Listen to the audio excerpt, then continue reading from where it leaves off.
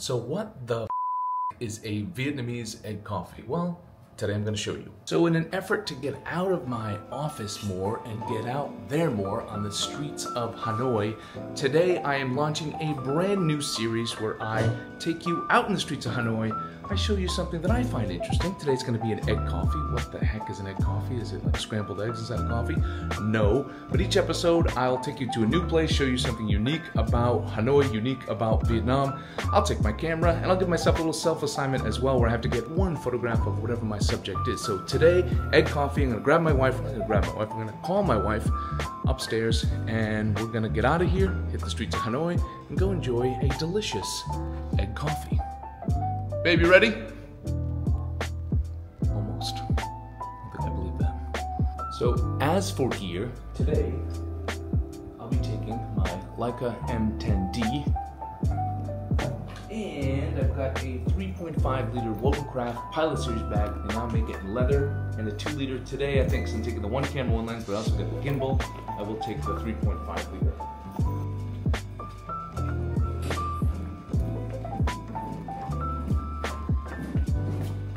Ready for an egg coffee? Yes! Egg coffee! I need to get some coffee. I haven't got any coffee this morning. Sorry, dogs. I'm leaving you for coffee. So what I love about this place is not just the deliciousness of the egg coffee, but it's a location. Location is everything here. So this place is located like one of these traditional Vietnamese tube houses. So on the outside, it just looks like a small storefront selling auzais, a lady sewing. But if you go back, it goes deep and deep and deep in all these layers. And it's located in the old quarter, centrally in the old quarter of Vietnam, the old quarter of Hanoi, and it overlooks Quynh Lake. So it's a great location. It's a very ancient location, all the ancient decor here, but that's kind of half of it. The coffee is delicious. We can get egg coffee at other places. The cool thing here is the decor and the experience of having the coffee here. So we'll go up the stairs, around the spiral staircase, up to the roof, and have the coffee up there. You order it down here at the bottom, and then they bring it all the way up to the top here. All right, Q, tell me how they make this. What is it exactly? So this is egg coffee. It has eggs and coffee, obviously.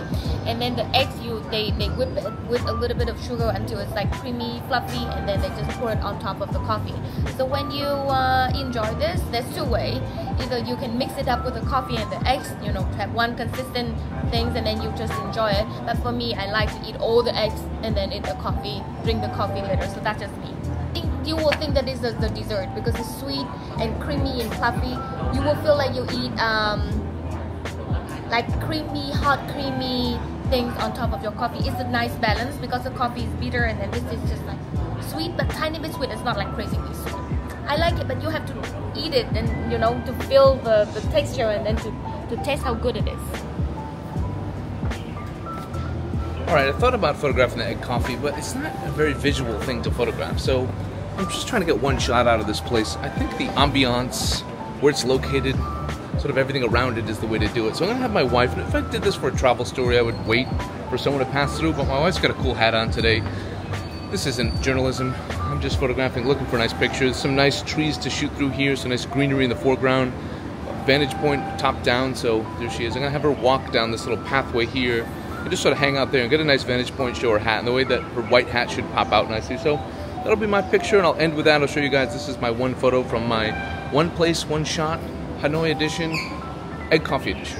Bye for now.